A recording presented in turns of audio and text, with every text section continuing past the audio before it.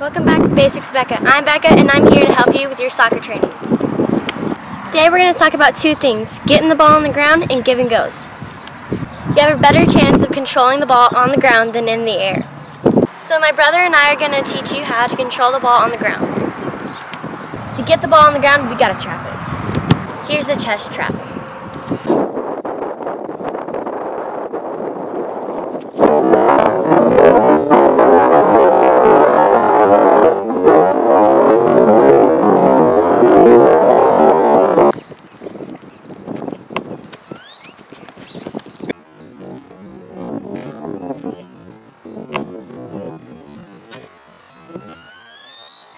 Here's a thigh trap.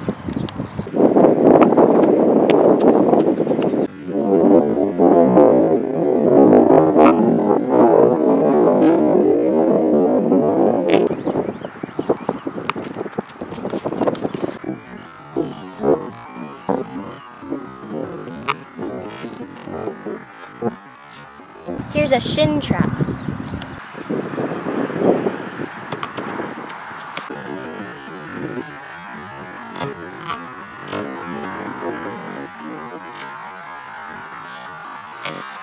And here's a foot trap.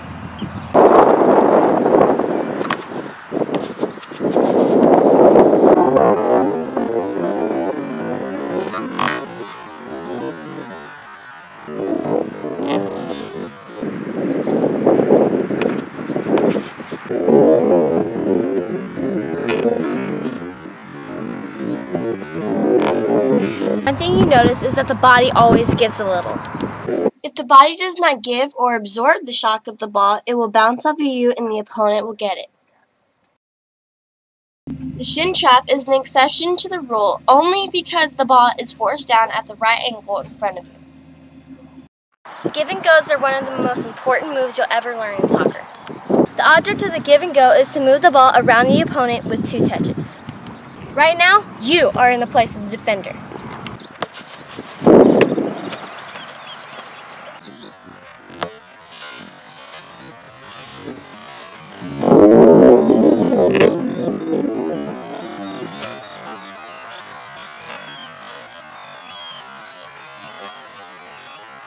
That is a give and go.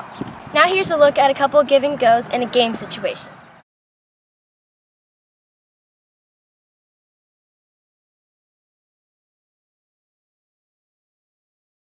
Did you see that? The defender's attention follows the ball, allowing our friend Matthew to sneak past them for a better position.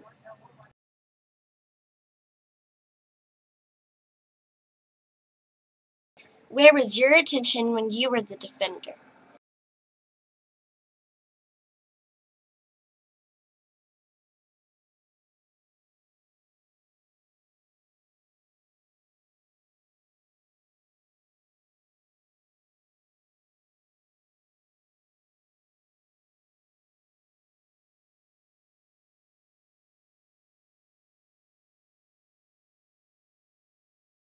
Once again, by the time the defender knows what's happening, the give and go has done its job.